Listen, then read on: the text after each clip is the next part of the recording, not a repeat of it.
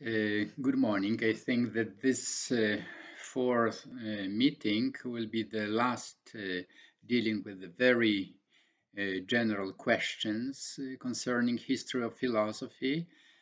Starting from the next week, we will have a very precise area of fields of academic interest like politics, media, religion, etc., which probably will be more concrete, more perhaps even interesting. But nevertheless, I think that as a good way to enter into philosophical reflection is good to have some general panorama of the possible questions or possible path to research or to reflect upon philosophy. Today, I would like to invite you to think about what we gain in dealing with philosophical thinking. So we left behind us our discussion on different methods of philosophizing, different way to approach philosophy as such, and now very concrete, I would say even not so much philosophical question, what we gain dealing with philosophy, reading philosophical books, etc., etc. Again, you already probably realized that I am not a speculative mind. I don't like to be very abstract in my approach to philosophical problems. More, I prefer to have a very concrete examples, names or titles. So also in this case, I am proposing you to read our entire book if you have time in this pandemic time where our activities are so limited, and perhaps we can turn this necessity to stay more at home into a virtue to read more. So for those of you who have this custom to read, I will put on our platform two books. And the first one is written by a very interesting philosopher, sociologist. Her name is Arlie Russell-Hochschild, or Hochschild.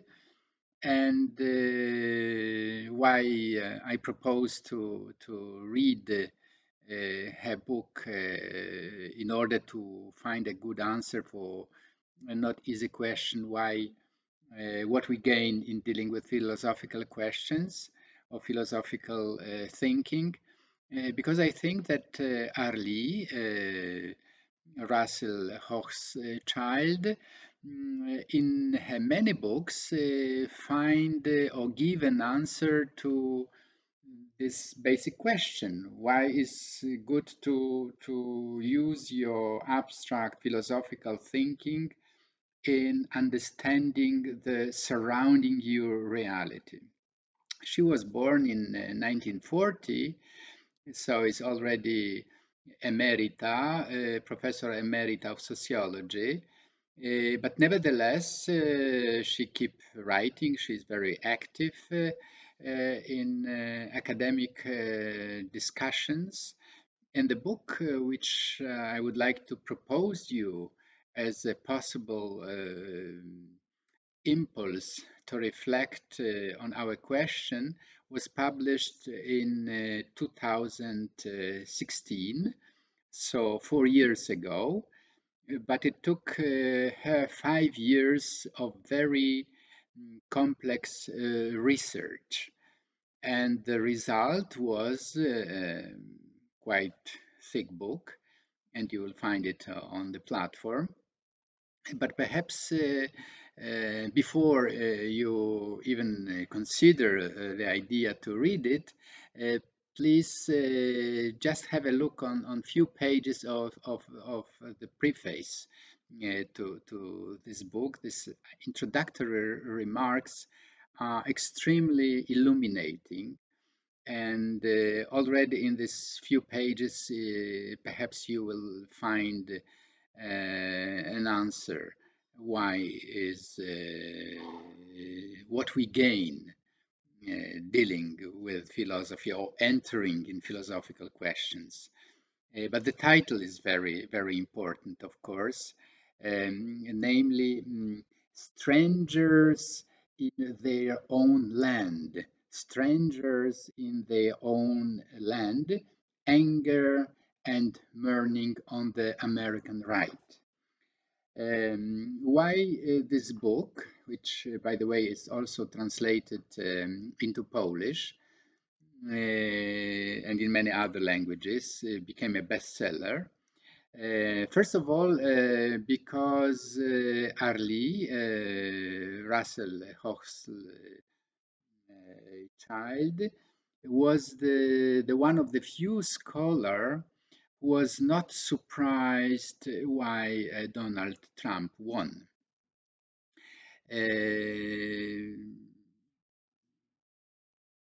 Presidential elections were in the very high point when she already finished her book. So by no means this result influenced her way of thinking.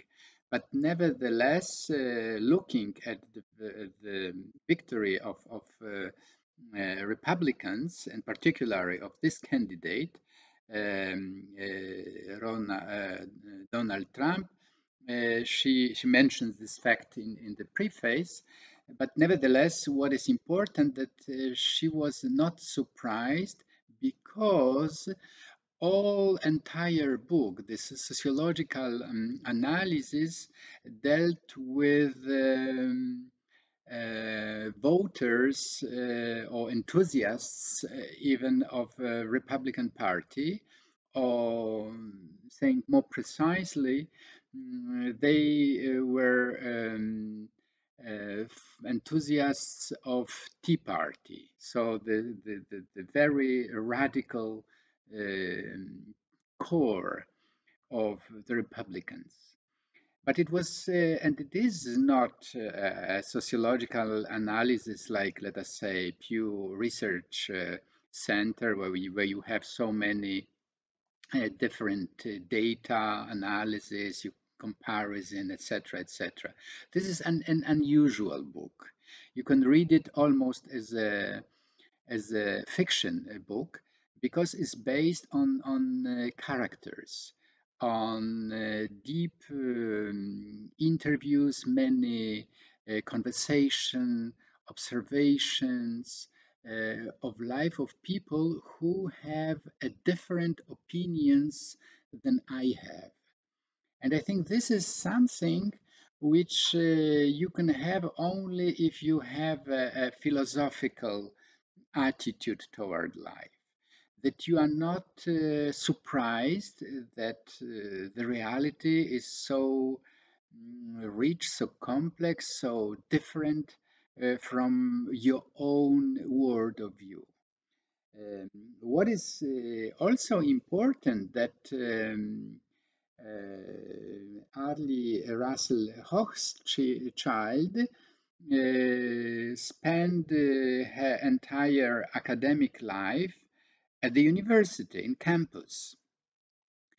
And her previous books, although dealing with different aspects of American life, were written from this, so to say, university perspective, academic perspective.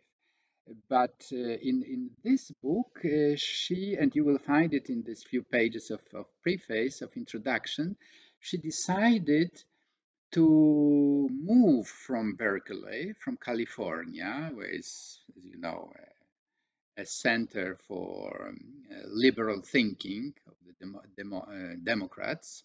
The majority are voting for Democrats, for Barack Obama, etc. So it's in a way she felt at home with this liberal thinking, but she was curious. She was full of empathy for those who vote differently, who have sometimes, according to her own understanding of policy, they were voting against their own interest. For example, they were for, I don't know, supporting this 1% of the most rich people. They vote for cutting funds, federal funds for regions, poor regions like Louisiana, exactly in this case. So how come that people are voting against their own interest? Even worse, they knew that they vote against their own interest. And what she discovered in her long process of learning, of listening with empathy, with willing to understand, that those people felt like um, uh, not accepted by the majority of the American, or by high culture or university culture of the United States. So they were felt like humiliated by well-educated people, by Democrats, by Clintons. Bill Clinton or Hillary Clinton, for them, they were enemy. Also, Barack Obama was not the favorite choice, etc. So she was like wondering why my own sympathy are not the same of these poor people for whom she felt really well, deep sympathy, and after spending 5 years with them, even gratitude for willingness to share their own opinion with her. So it's really a very interesting, from I would say, philosophical point of view, to read this kind of sociological approach, but with philosophical background, that you are approaching people different from you, not to condemn them or to ridiculize them, but to find a way to communicate with them, to understand their lives, etc., etc.